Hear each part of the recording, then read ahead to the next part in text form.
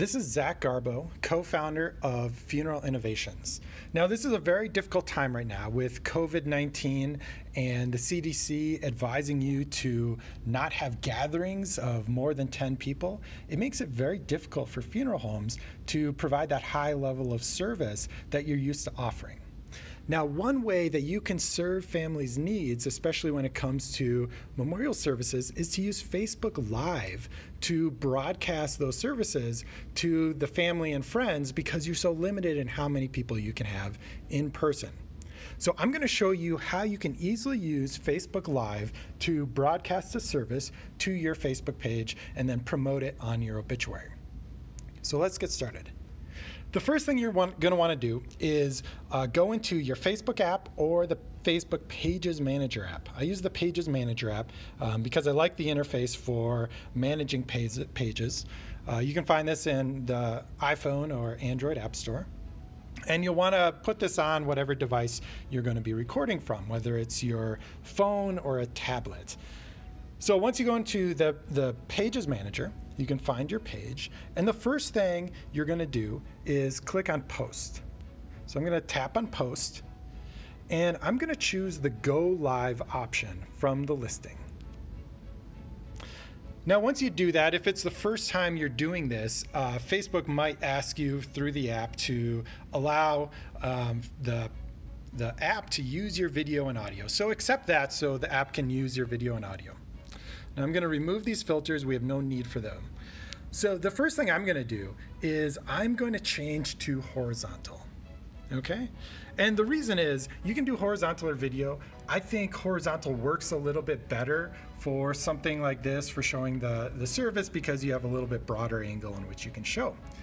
The thing to keep in mind, though, is you need to change the orientation before you start your video, because Facebook Live won't let you change the orientation once the video starts. So the next thing I'm going to do is I'm going to add a description.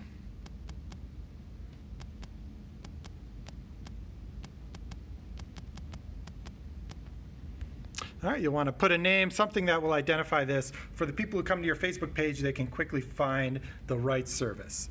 Okay, the next thing you want to do is you can add a location through this. I got the wrong one there. Well, it's through that little pinpoint. Tap on that pinpoint. I've got something overlaying that, but tap on that pinpoint. You'll be able to select your funeral home as the location, which will help associate it with your funeral home. So once you've done that and you're ready to go live at the time, you're going to click or tap the blue button to go live. So you'll see that it is starting up.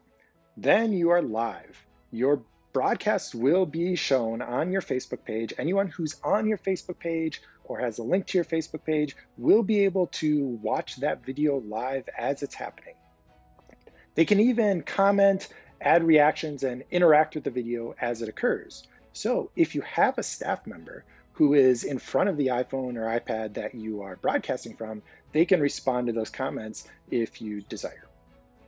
Once you're done, you'll simply tap the finish button. It will end the live video. So everybody who's watching it while you're doing it can see it as it's happening, but you'll also want to share it to your Facebook page after the video is ended, because this makes it available to people on the replay. So I'm going to tap share, and that will share it back to the page. So it might not show up immediately, but if you refresh, it'll then show up on your page. And what you can do then is you can either share the link back to your Facebook page and put it on the obituary, so people who go to your website and go to the obituary can then find the replay of that service. Or if you're on Facebook from your computer, you can tap the down arrow next to the post and you can actually choose to embed it. So then you can copy that embed code, put it directly in the obituary, and the whole video will be embedded on the obituary, which will make it easy for people who visit the obituary to see the video of the memorial service right on the page. So now you can see the video. The Facebook video is here. right on the page. So you can send people back to your Facebook page again. You can copy a link to the post, or you can choose that embed option to put it directly on your obituary for which the service is associated. So that's how you can use Facebook Live as a way of addressing this crisis that's going on and be able to serve the families and loved ones of the people who you are serving.